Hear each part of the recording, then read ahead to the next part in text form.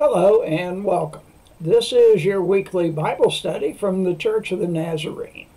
This Bible study comes from the publication titled Faith Connection, which is published by the Church of the Nazarene through its publishing companies, the Foundry Publishing Company, and is presented to you by the Greenbrier Valley Church of the Nazarene. Today we are looking at Session 2 in the unit called Beginnings, a look at the book of Genesis. And today we will be reading from Genesis chapter 3, verses 1 through 19. But before we read the word of the Lord, let's have a conversation with our Lord. Heavenly Father, this is being recorded on September the 11th. This is the 20th anniversary of what we all who were there remember. Lord, we just ask that as a great example of this fallen world, we just ask your continued presence in our lives, because it is through you, God, that is the only way that we will make it through. You are our hope. You are our strong rock. You are our guide. You are our help. You are everything, Lord. And we thank you so much that you do love us enough to walk with us through everything we face in this life. And Lord, as your word says, you go before us, you go beside us, and you go behind us. We are encompassed in your loving arms each and every moment of each and every day. Thank you, Lord. Thank you. And we love you because you first loved us. And it's in the great name of your Son and our Savior, Jesus Christ, we pray. Amen. As I said earlier, we are reading Genesis chapter 3, verses 1 through 19. And the internal title is called The Fall. Now the serpent was more crafty than any of the wild animals the Lord God had made. He said to the woman, "Did God really say you must not eat from any tree in the garden?" The woman said to the serpent, "We may eat fruit from the trees in the garden, but God did say you must not eat fruit from the tree that is in the middle of the garden, and you must not touch it or you will die."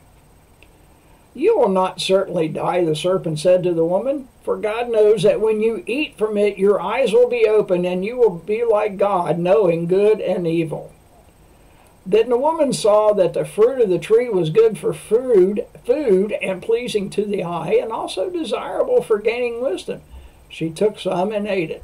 She also gave some to her husband who was with her, and he ate it. Then the eyes of both of them were open, and they realized that they were naked. So they sewed fig leaves together and made coverings for themselves. Then the man and his wife heard the sound of the Lord God as he was walking in the garden in the cool of the day, and they hid from the Lord God among the trees of the garden. But the Lord God called to the man, "Where are you?" He answered, "I heard you in the garden, and I was afraid because I was naked, so I hid." And he said, "Who told you that you were naked? Have you eaten from the tree that I commanded you not to eat from?" The man said, "The woman you put here with me, she gave me some fruit from the tree and I ate it." Then the Lord God said to the woman, "What is this you have done?" The woman said, "The serpent deceived me and I ate." So the Lord God said to the serpent, "Because you have done this, cursed are you above all livestock and wild animals. You will crawl on your belly, and you will eat dust all the days of your life. And I will put enmity between you and the woman, and between your offspring and hers. He will crush your head, and you will strike his heel." To the woman he said, "I will make your pains in childbearing very severe. With painful labor you will give birth to children. Your desire will be for your husband, and he will rule over you. To Adam he said, because you listened to your wife and ate fruit from the tree about which I commanded you, you must not eat from. Cursed is the ground because of you. Through painful toil you will eat food from it all the days of your life. It will produce thorns and thistles for you, and you will eat plants of the field. By the sweat of your brow you will eat your food until you return to the ground, since from it you were taken, for dust you are, and dust you will return. And this is the word of the Lord. The title of the lesson today is After the Beginning, Grace. And we have to remember that God brings us grace in the midst of sin and offers us victory for life. And we have to be receptive to God's grace and to extend it or offer that grace to others. Now, we saw last week that God created everything in order, with order, for order, on purpose, and with purpose. This week we'll see that God offers grace and redemption in the time of sin. We are constantly bombarded with news about wars, crimes, and various immoral escapades. This raises a theological question. If God pronounced the world good when he created it, why is the world such a mess? And of course, we just read the answer to that: sin. So let's take a look at the passages we just read. Let's look at verses 1 through 7. Human will misused. The opening text highlights the conversation between the serpent and Eve. The serpent's first line of deception with Eve greatly exaggerated God's prohibitive command and caused his motives into doing so into question. In Genesis chapter 2, verse 17, God commanded the couple to refrain from the fruit of only one garden tree. The serpent, on the other hand, extended the prohibition to the fruit of every tree in the garden. Eve's response indicated that she completely understood God's direction about the garden fruit, which were permitted for enjoyment and which one fruit was off limits. In verse 3, Eve misquotes God's directive just as the serpent had done.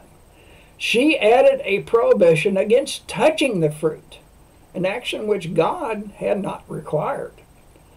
This expansion of God's directive made God's motives seem unrealistic, just as the serpent had done. Eve then presented God's instructions negatively rather than positively. She could have argued that God's directions promoted life. Instead, she emphasized death as a consequence of disobedience. What God intended for the couple's good, she interpreted as a threat. The serpent cleverly called God's definition of truth into question and redefined truth in a way that seemingly benefited the couple. The serpent's redefinition of truth allowed the woman to satisfy her physical and intellectual hunger. The man followed suit. Immediately, the couple realized they had traded God's truth for a lie and earned far more consequences for their actions than they ever imagined. Now let's take a look at verses 8 through 13. Let's call them the blame game. God's probing question in verse 9 does not imply ignorance. Rather, God politely invited them to join him without accosting them about their disobedience. He called to them not from a spirit of anger and judgment, but from a heart filled with disappointment and parental pain. God could have immediately pronounced judgment upon the failed couple, but he didn't. He chose a series of probing questions to help his children come to terms with what they had done. More than that, he immediately went into action to reestablish their broken relationship.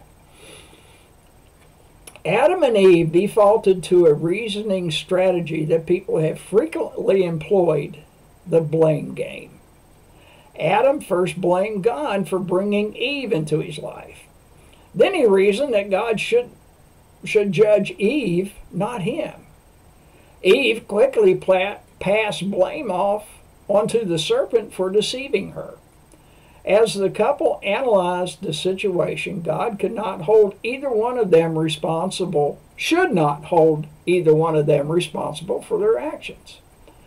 God himself and the serpent should assume blame. And now let's look at the last 5 verses we read, 14 through 19. Consequences for their actions. God responded to Adam, Eve, and the serpent by first addressing the serpent. God immediately pronounced a curse upon him. However, verse 15 gives us a glimpse into the compassionate heart of our loving Heavenly Father as he announced his plan to redeem his children from the spiritual mess they have created. This verse is recognized by most Bible scholars as the first reference to the good news of our redemption made possible through the life, ministry, death, and resurrection of Jesus Christ. The serpent deceived humanity through temptation, which led to sin and alienation from God. God would respond by sending his Son to earth to break the power of temptation and sin and restore right relationship with the Father. We must pay careful attention to the remaining verses of this passage. While God pronounced a curse upon the serpent, he did not curse Adam and Eve. Rather, he announced some of the many consequences they would encounter as a result of their disobedience. The pain connected to Eve's childbearing encompasses the physical anguish in the birth process, but also includes the emotional stress a mother often experiences in raising her children to adulthood. God announced that Adam would no longer be in harmonious relationship with the ground. Anguishing toil would characterize Adam's life as he worked the soil for food in order to feed his family. Finally, God said life outside the garden would result in return to the dust from which they came. As in all compromise with sin, nothing turned out for Adam and Eve as they envisioned the day they yielded to temptation and disobeyed the Father. It never does. Here's something to think about. The words sin and Satan do not appear in Genesis chapter 3.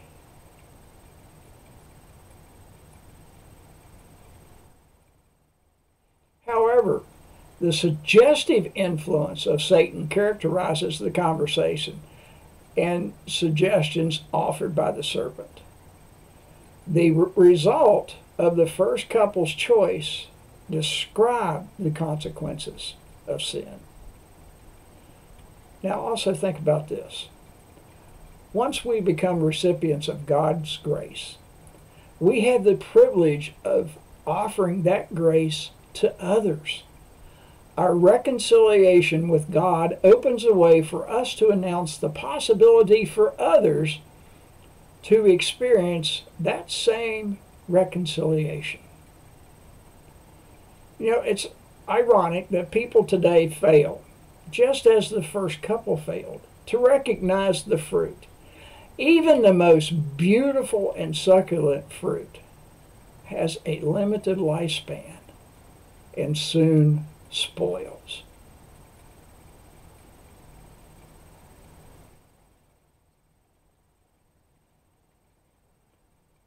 Now, John Wesley, one of the founders of our theological tradition, spoke of sins properly and improperly. So-called. A sin that is properly so-called is a willful transaction or transgression against a known law of God. These sins are open, knowing acts of rebellion against God. These sins break our relationship with God and place our lives in serious, eternal danger.